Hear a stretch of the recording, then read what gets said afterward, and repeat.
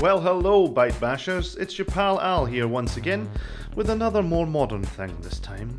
It's the Chromecast Ultra.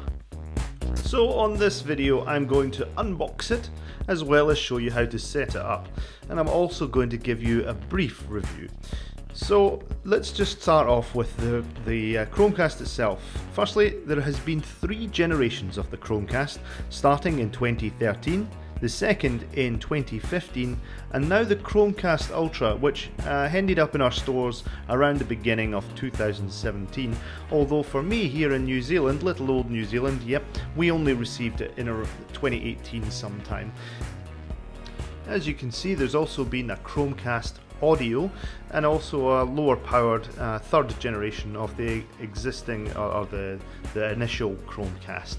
The one we're talking about here obviously is the Chromecast Ultra. The main difference of the Chromecast Ultra is it does Ultra HD, or 4K as some of us know it as. So having a look at the side of the box here, you can see that they're trying to make some comparisons with the original Chromecast, or maybe the Chromecast 2, with the new Chromecast Ultra. As you can see here, obviously up to 4K, Ultra HD and HDR, yep, tick.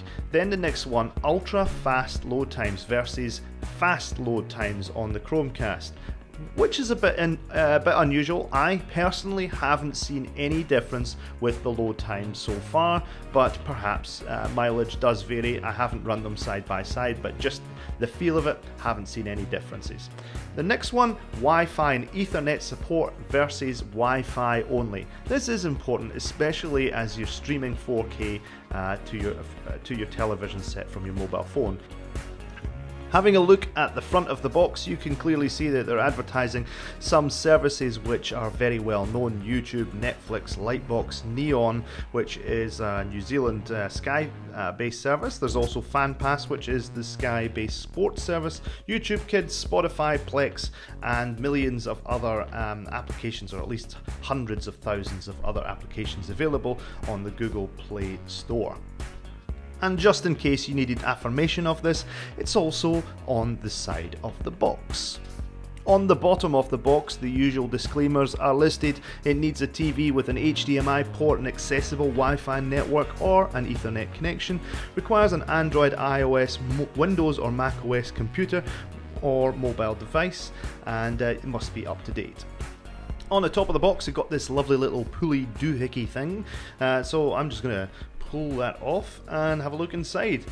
Inside you can see there's the Chromecast itself, the offending article.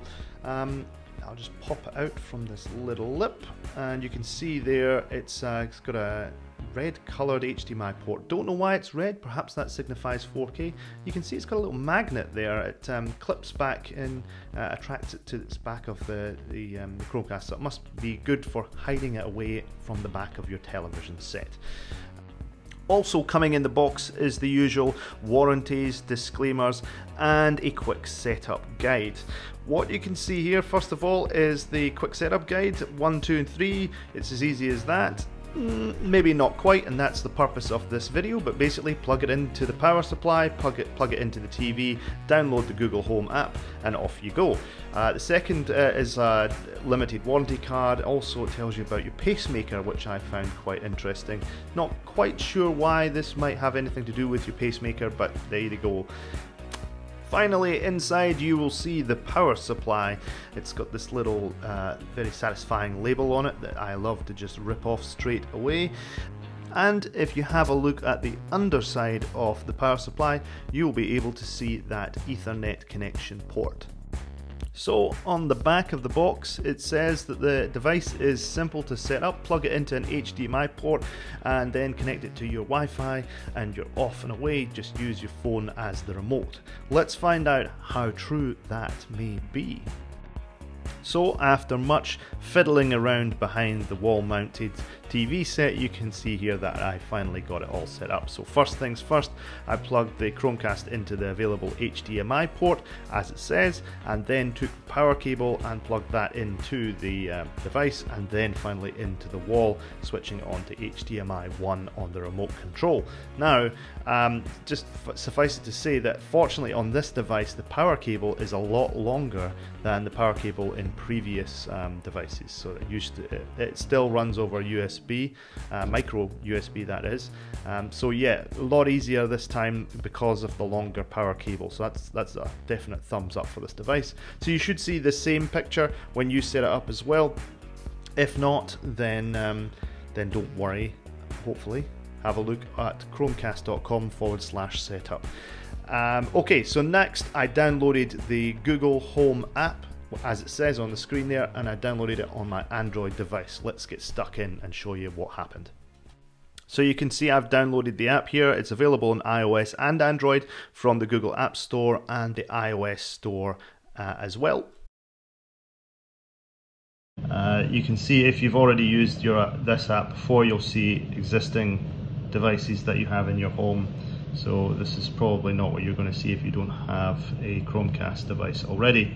Up on the top left device, the top left hand corner, it says set up one device, and you can also do other settings as well as media here. So I'm going to press set up one device. You'll be able to control devices and services in this home, so you can add other home other areas as well if you like, offices and so forth. I'll just say it's all in the same building and home. Just going to look for devices. If we scroll down now, we can see that it says Chromecast Ultra found. Would you like to set up Chromecast Ultra 1532? So looking at the screen once again, you can see there down at the bottom left, Chromecast Ultra 1532. So it's actually found the device by using some sort of audio technology. So down here we'll just say, yep, let's set up the device. And what this does briefly is disconnects from your home Wi-Fi so it can talk directly to the TV on the Wi-Fi. Okay, now it's connected to the device and you should see a code on the TV screen. So the code is presented there, C2F9. I'm just verifying that code there. Yep, that's right. There's a survey here, I'll automatically give crash reports and so forth. I'm not a big fan of sharing my information with Google, so I'll just say no thanks. Where is the device? Well, it can be wherever you like, so I don't think this really makes that much of a difference, but I guess it really is down to where if you've got multiple devices, how it identifies itself, so forth. So I'm just going to say in this case it's in the living room, and then I'll go next. And then you can choose the Wi-Fi that you're on. So I'm on this one here. In order to get 4K streaming quality on your Chromecast Ultra, it is recommended that you connect to a 5 GHz Wi-Fi network. Now, I do have a 5 GHz Wi-Fi network in this building. Unfortunately, the signal strength of the 5 GHz one isn't as strong as 2.4. So bear that in mind whenever you're using Wi-Fi. 2.4 has a much longer range, but also far less bandwidth. So if you have problems with getting 5 GHz in wherever your Chromecast is, my recommendation is one of two things. One, either get a Wi-Fi extender. Two, move your wireless access point closer to where your TV is, if possible, or your Chromecast is. Or thirdly, use the Ethernet connection on the power supply, and that will deliver the Ethernet connection, the speed, the full unlimited speed of your internet all the way there. So let's just take that 2.4 for the purposes of this example. It knows, obviously this phone here knows the Wi-Fi password already because I've already used it to be on the Wi-Fi here. So I'm just going to say save the password for it and then put it to the Chromecast. Press next.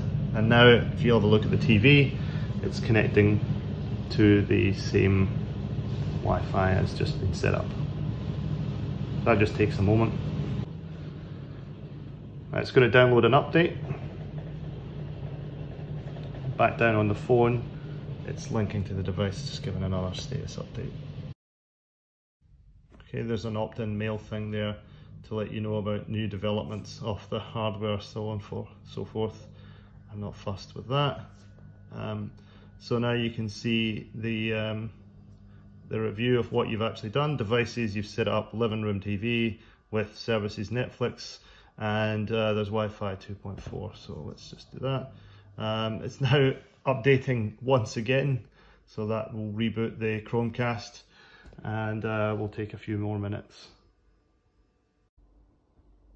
Okay, finish off setup in the home app and get to know your device. It still reckons it's updating on the phone, so if you see this as well, don't worry about it. It should right itself after a few moments. There we go. Living room TV. So that took about 3 or 4 minutes, even though the device that on the TV was ready. On the phone it still said it was updating, even though the updates had concluded. So sometimes that's a bit of a mismatch. You just got to be aware of that, but don't worry too much if it takes a little bit longer than expected. So we're in the Netflix app here, and what I'm going to do is I'm just going to demonstrate how to use the normal Netflix app to cast to your TV. So to do that, find the content that you want to play. When you press play, obviously it will just play on your mobile phone as normal. So I'll just scroll along and you can see that the movie's playing here on the mobile phone. If I press the cast button, which is up in the top right hand side, you can see this device, which is the phone obviously, but underneath it you should be able to now see living room TV, because the living room TV ahead is connected to the same Wi-Fi network as the phone. So if I click on living room TV now, it should then swap the device over and play on the Chromecast. You can see the display on the phone has changed to show that it's casting. And so the film's playing now on the television. If I go back to the phone, you can see the device is set up now, not to play the movie, but to have it as almost like a remote control, and you can scrub, fast forward, and it will move to a later part in the movie just like that. I can stop, pause, and so forth. I can rewind 30 seconds. And fundamentally, when you're finished, press stop. And then if you press the cast button here again, you can disconnect the TV. Okay, so hopefully you've managed to get everything set up just the way you like it. It's all working fine. Don't forget to check in at the Google Home application. They do seem to add new features there all the time. I'm just showing you here how to link the Spotify account to your device. So if you use Spotify, it allows you to link it with easily. So do check in on that application. As a quick wrap up, really, all I would say is if you haven't used the Google Chromecast before, this is definitely the device to go for, especially if you use a 4K television set. If you don't, you could get away with using the more recently released 3rd generation of the Chromecast, but bear in mind that's the cut down version of the Chromecast. It's more like the 2nd generation. It's not the one that provides you this 4K. So the device, fundamentally, it isn't an awful lot different from the existing Chromecasts out there. It's a little bit faster, it's got better specs, it has the Ethernet adapter, obviously, which is helpful for people who don't have a fast Wi-Fi service in their house. But ultimately, the device is very similar to those that have come before it. But it does work very well, and I have no hesitations in recommending it. So if you've got any questions or comments, then please hit me up below. I'd love to hear from you. And also, if you could, subscribe to me and keep it going. Thanks a lot for watching. See you next time.